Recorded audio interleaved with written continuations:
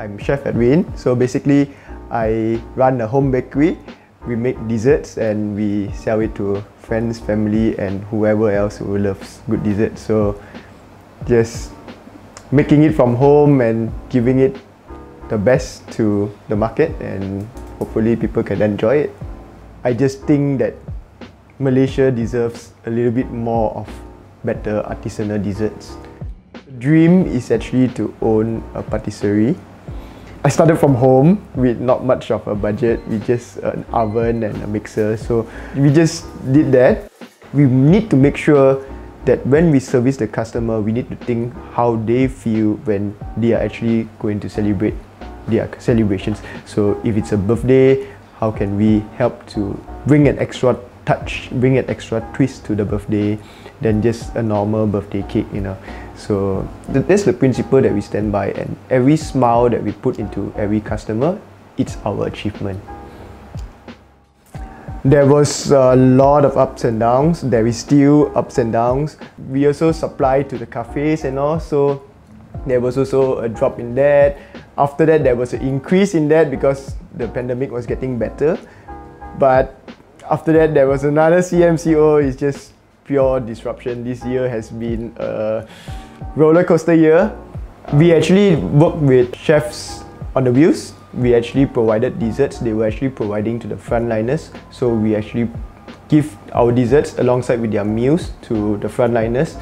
So not only just purely the frontliners, we even serve the ones that were doing the PPE. Because we are a food operator, we want to provide food to the needy, or the one that, you know, will actually enjoy it when it's needed. So I hope that sweet little cupcake actually did provide some sweetness to these hardworking frontliners. Even though with the pandemic happening, we want to improve quality. So we want to use good equipment, and the dream is always to open a patisserie. So whether it's the pandemic or it's not, it is a dream and we should be working for it. That is why I think of this being portable. So that is one reason. Yes, yes, that is one reason to make it portable, one thing.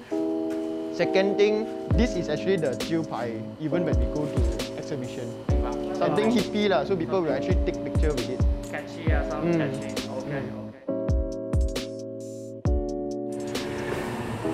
Basically a functional pastry kitchen with proper sanitization, proper equipments.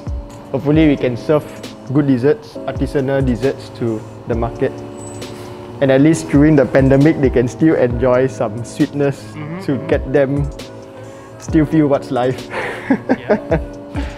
My name is Sadato Akama. I'm working as an admin for Elevete, and actually I'm taking care of admin and HR side for Elevete and a bit of sales. How I feel about the CMCO and this pandemic situation is, of course, I'm a little bit affected by the whole situation. For example, salary cutting from my previous employers, but I believe that this whole situation actually opened another new opportunities for me to work with Elevete. The joy of Elevete itself is to cater to the market. So as much as we can cater sweet treats to the market, we hope even during the pandemic, people could still enjoy and have their life some way or another with our sweet treats. So it's our pride and joy to make artisanal products to the market, and we hope the market, even with such a downtime, they could actually enjoy simple sweet treats. Yep.